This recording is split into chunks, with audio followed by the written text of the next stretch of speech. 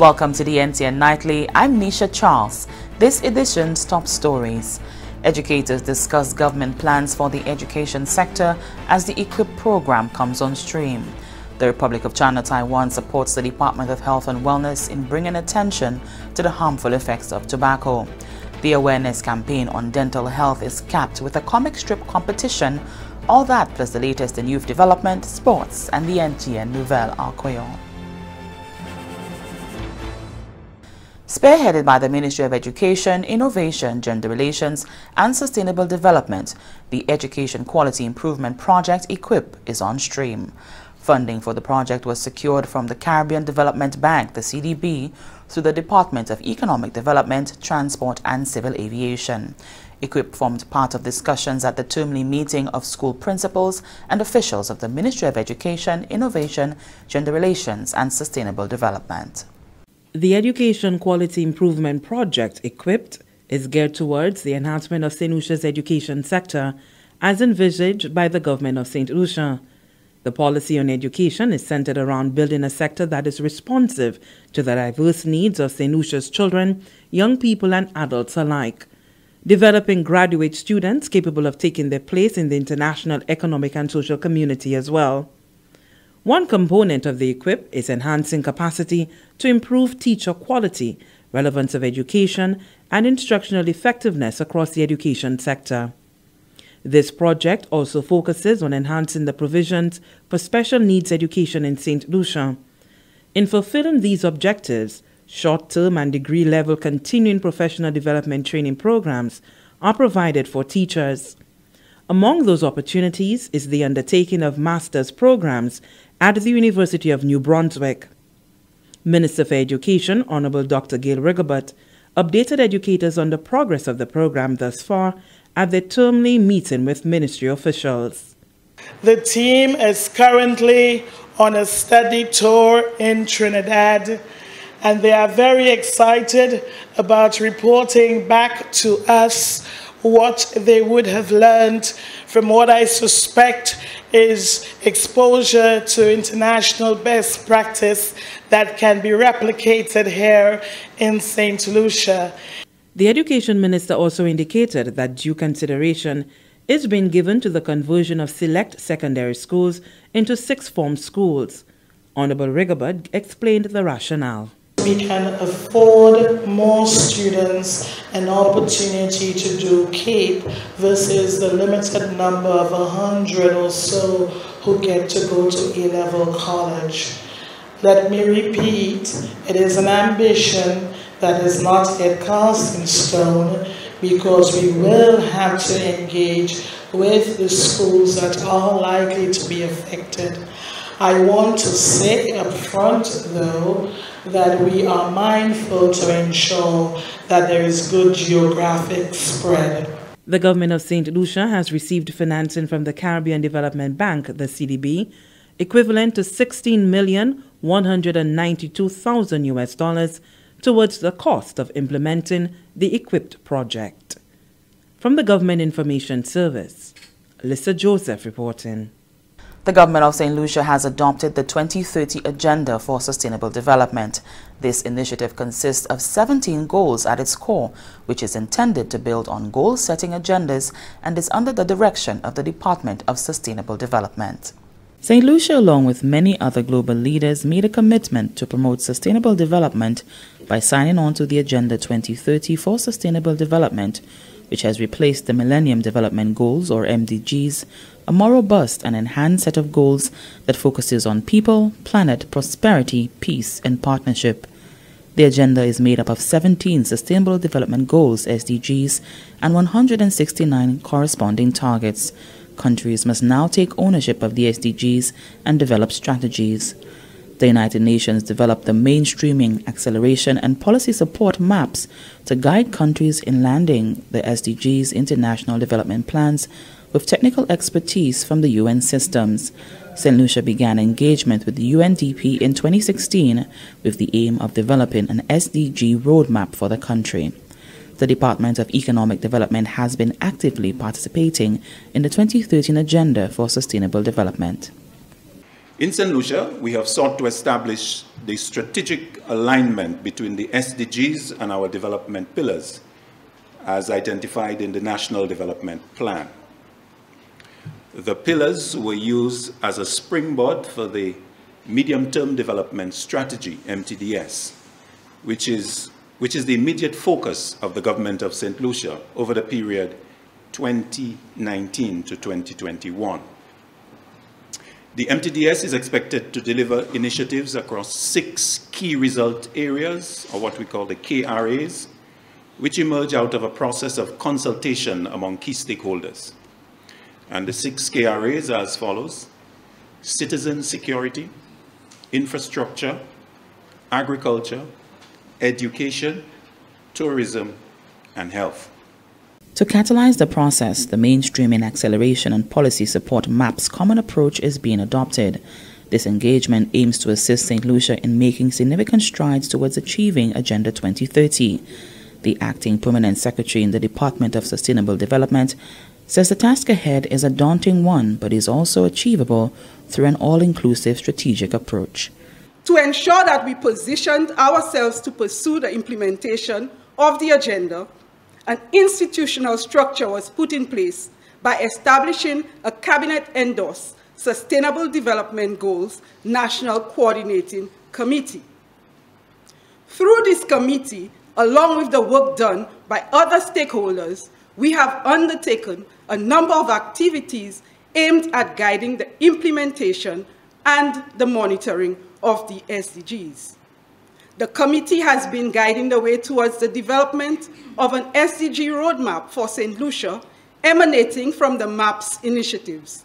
At the end of the engagement process, it is anticipated that there will be an SDG integrated and risk-informed national development plan, the identification of development finance solutions towards meeting targets, and a work plan for monitoring and evaluating the targets.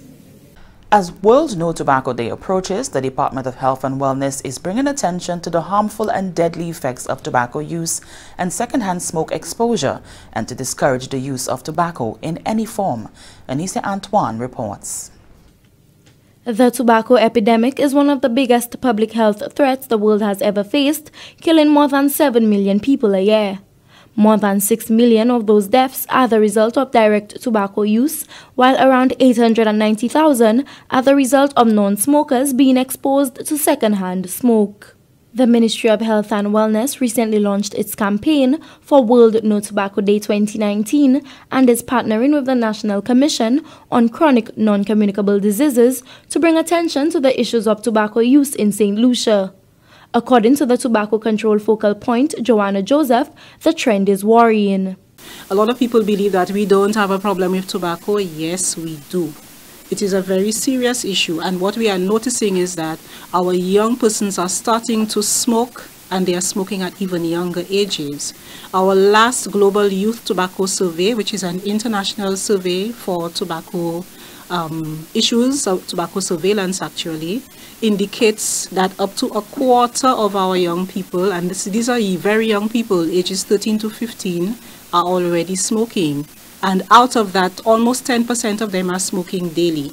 So when we say that there is no problem, we know that this is not the case. Our statistics are indicating that we have a major problem. This year's campaign is significant for the National Commission on Chronic Non-Communicable Diseases as it seeks to target the youth. The World Health Organization recommends that governments and communities prioritize tobacco control in order to achieve Sustainable Development Goals target for 1/3 reduction in non-communicable disease premature mortality by 2030. The most effective measure to improve lung health is to reduce tobacco use and secondhand smoke exposure. However, the potential of tobacco control for improving lung health is highly underestimated. And this is why this campaign is important. By adopting tobacco and lung health as the theme for World No Tobacco Day 2019, WHO encourages parties to organize campaigns to increase the awareness on the negative impact that tobacco has on people's lung health, from cancer to chronic respiratory diseases, and on the fundamental role lungs play for the health and well-being of all people. The senior medical officer for chronic non-communicable disease says NCDs are a significant problem in St. Lucia, where 8 out of 10 adults die from chronic NCDs like diabetes, cancer, lung disease, and cardiovascular disease. Tobacco smoking is one of the main risk factors for such diseases. And in St. Lucia, one of the trends we've noticed is that persons are dying from chronic respiratory diseases such as chronic obstructive pulmonary disease, where this individual has lungs but they don't work well and he or she is actually unable to breathe in a room full of air. And it's really sad. I've had the personal experiences of seeing persons less than 40 years old, which is pretty young, actually dying from diseases like that. Of course, we know that tobacco smoking causes cancer. It causes heart attacks, strokes, diabetes, raises the blood pressure. There really is nothing beneficial about tobacco smoking. And I just want to appeal to the St. Lucian public that if you smoke, you need to stop. And that quitting actually lowers your risk for developing such diseases. It protects you and it protects your family members. World No Tobacco Day will be observed on May 31st, 2019, with the focus on tobacco and lung health. From the Government Information Service, I am Anicia Antoine reporting. Meantime, the government of the Republic of China, Taiwan, provides support in the fight for tobacco control. More on this report from Miguel Morissette. The ambassador of the Republic of China, Taiwan, His Excellency Douglas Shen, recently presented a check valued at EC $5,000 to the Department of Health and Wellness. The check presentation represented a contribution towards the World No Tobacco campaign, aimed at raising awareness among St. Lucians about the dangers of tobacco smoke to one's health and well-being. His Excellency Douglas Shen expressed pleasure in providing financial support to boost activities that will discourage the use of tobacco in any form. This event is in observance of World Health Organization's annual World No Tobacco Day. Although Taiwan is unfortunately not a member of the World Health Organization, it is keen on fulfilling its responsibility as a constructive member of the global community and committed to work with the government of St. Lucia, together with the non-government organization, to better promote public health, fight against tobacco, and achieve WHO's 2030 Agenda for Sustainable Development.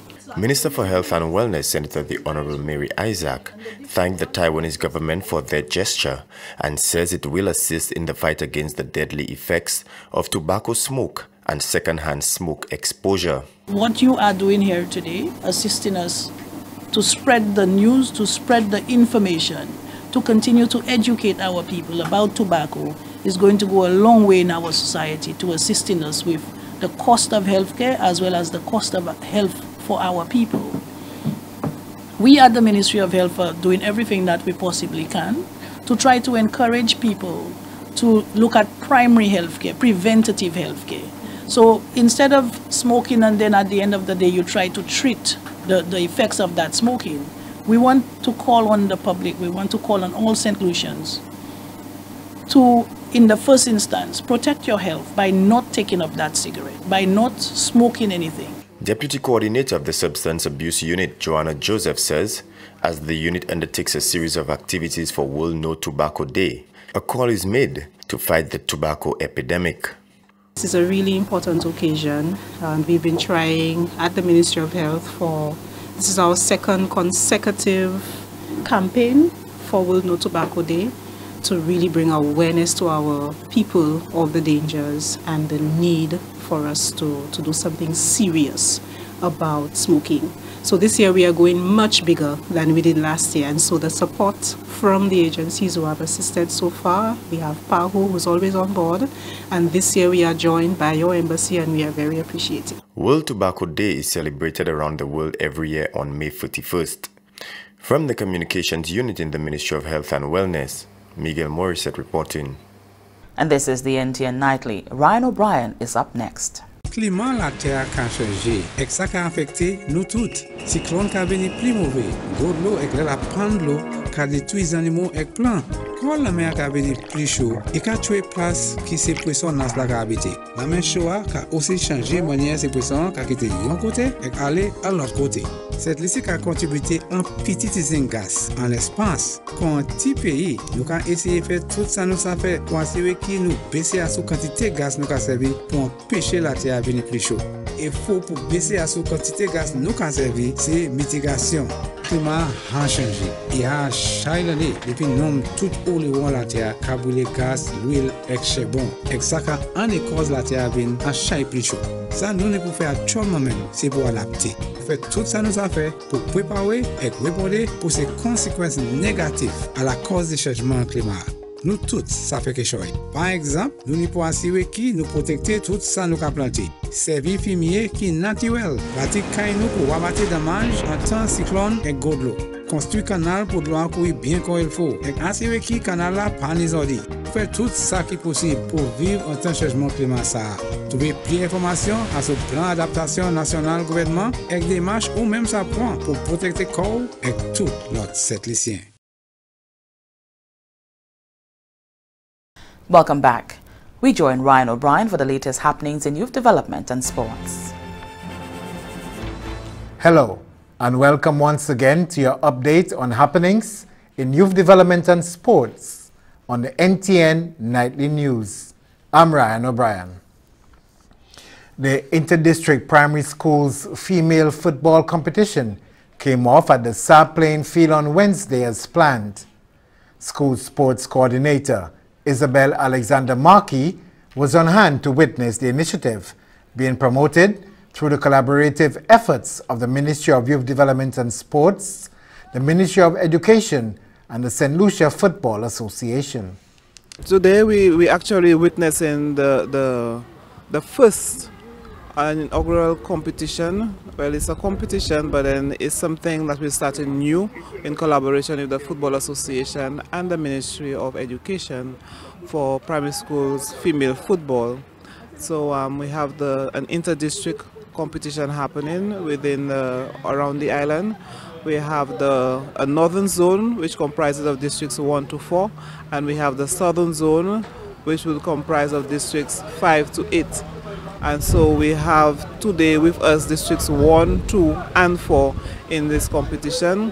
What we're looking for is to assist in building the female football in St. Lucia, and then the Football Association has taken on the mantle of trying to develop it from the primary school level. And so this is what we are witnessing here, the first in many competitions to come of primary schools female football. Schools in the southern zone will be engaged on Friday, May 10th for their competition.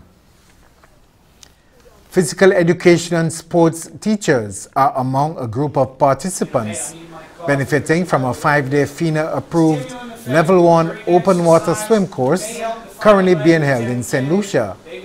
FINA lecturer Stephen Cassidy is conducting the course. I'm thrilled with the participation of the course here. You know, to have so many physical education teachers be able to make time to share with us some of the strategies of open water swimming safety, how we can build the competitive aspects of it, but most importantly, how you can use the great resources you have here. Such a beautiful island, and of course the sea and the ocean. You can't beat it. So far, we've worked on a lot of the aspects of safety, event management, and administrative duties of the officials.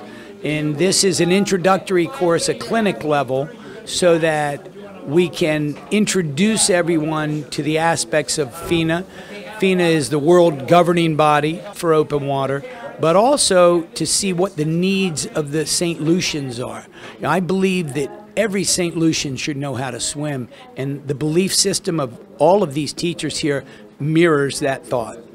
Physical education teacher Tarek Edward of the Cicero Secondary School is one of the course participants.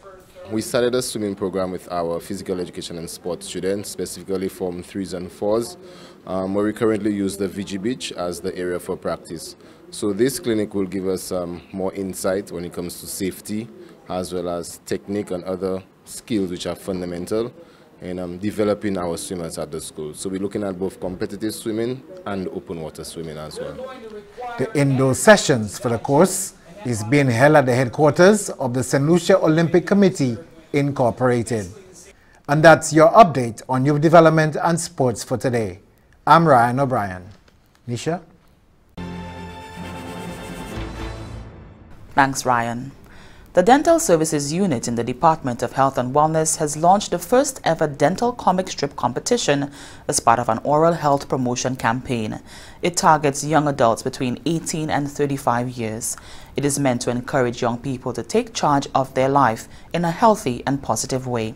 The unit wants the public to know that poor oral hygiene can be a symptom of disease or can set the stage for undesirous outcomes, especially in their social interactions.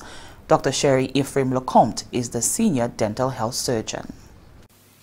The objective of the competition is to increase knowledge on halitosis, inform on what it means to have halitosis, how it can be prevented, what it can be a sign of, and more. The competition aims to encourage the competitors to do their own research on halitosis, come up with a concept they think best encapsulates it, highlight the associated impacts, and how it can be prevented or treated, and capturing it all in a comic strip. It's a way for them to create their own vision of such an important issue in a fun and exciting way. An exhibition of the submitted posters is planned at a place and time to be announced in order for the public to view talent and gain more insight on halitosis. The unit will conduct a survey to ascertain the impact this health promotion activity will have on the knowledge, attitude, and practices of the public. And that was the senior dental health surgeon, Dr. Sherry Ephraim Lecomte. Stay with the NTN Nightly. Up next, Primus Hutchinson is here with the NTN Nouvelle en Creole. Hypertension is a deadly disease that is common in St. Lucia. We depend on blood pressure monitors to determine if our blood pressure is too high or too low. Should a reading on these measuring devices be incorrect, we are literally putting our lives at risk. Doctors, caregivers, and patients, get your blood pressure meters verified by the St. Lucia Bureau of Standards to ensure the accuracy of measuring devices. Look for the green pass sticker on the blood pressure meter at your next visit to the doctor. The correct reading can mean the difference between life and death. For more information, contact the St. Lucia Bureau of Standards at 456-0546 or email slbs@candw.lc or visit the website at www.slbs.org.lc. St. Lucia Bureau of Standards, making quality and standards our way of life. Welcome back. We join Primus Hutchinson for the NTN Nouvelle en Creole. Monsieur, Madame, département qui nous responsabilité pour information au gouvernement St. Lucie, GIS, Assemblée puis Télévision Nationale pays NTN, capacité Nouvelle Creole, capacité Primus Hutchinson. St. Lucie a un pli concernant les gens pays qui vivent à l'autre pays, mais qui continuent pour jouer un rôle en développement St. Lucie. Directeur des affaires diaspora St. Lucie, Dr. Joycelyn Clark Fletcher, est en studio NTN pour expliquer la significance de l'initiative nouveau ça et à quelle façon il a aidé St. Lucie. Selon Dr. Fletcher, l'année en l'eau, St. Lucien qui a habité dans l'autre pays, mais qui a fait contribution toutes les pour le développement du pays. Il marque que l'année ça qui a aidé la famille et puis Barrel Commission qui a bâti Matrical Maison et plusieurs autres façons côté l'autre monde qui a bénéfice en ligne travail en diverses manières. Et ces gens qui ont vu l'argent cette Lucie by famille, ils ont fait ces goukaï ça, gens qui ont joué un travail, ces boutiques là qui vendent ciment, et sabec tout bail comme ça, ils ont fait l'argent, peinti tout ça. So World Bank dit diaspora qui mettait l'argent cette Lucie. Massa dit 45 million en créole, mais over 45 million. Okay. Vous savez? So c'est ça diaspora qui a fait by cette Lucie. Docteur qui même resté l'autre pays pour un bon d'autre temps, déclare que bureau qui a présent une discussion et puis c'est cette Lucie ça là à l'autre pays pour encourager eux pour placer encore plus l'intérêt en développement pays. Travail moi pour gouvernement nous ka parler bay ces moun ça nous ka faire bay aisé ici pour yo vivre pour yo mettre pour faire business en pays pour porter l'argent yo en pays c'est nous ka parler bay yo pas mêler mobilisation qui gouvernement ka se porter ça pas important ça qui est important c'est cette lycéen ou mes pays moi là pour dire qui ça gouvernement a fait ba ou pour et vous venez vivre ici, venir invest business sur cette ici, faire bail aisé pour ça venir un pays ou même si un trade ou un pays où connaît tout ça qu'a fait Korea et que ça aider le monde qui cette ici ou à vendre bail l'autre pays. C'est sur ça nous qu'a parler bail nous qu'a ouvert bail et moi là pour travail et puis diaspora seulement. Banque mondiale, j'ai publié que cette lycée qui a resté l'autre pays, qui a dépassé un haut de 33 millions de dollars à cette lycée. Une organisation qui a porté nous Make It Happen, ça c'est une fondation qui est la théorie pour aider la police et les pompiers pour augmenter des gros travail. J'ai encore un soukou ça c'est pour femmes qui ont abusement et violence. C'est violence domestique. Fondation qui a aidé ces femmes et ces enfants qui ont dépensé. En mois de mars, Fondation a tenu un spectacle qui a porté à plus de 300 femmes ensemble pour aider bâtir un fonds pour cette salle qui a supporté les femmes qui ont abusement. Le 29 avril, Fondation a fait une présentation en hauteur de 15 000 dollars pour cette là.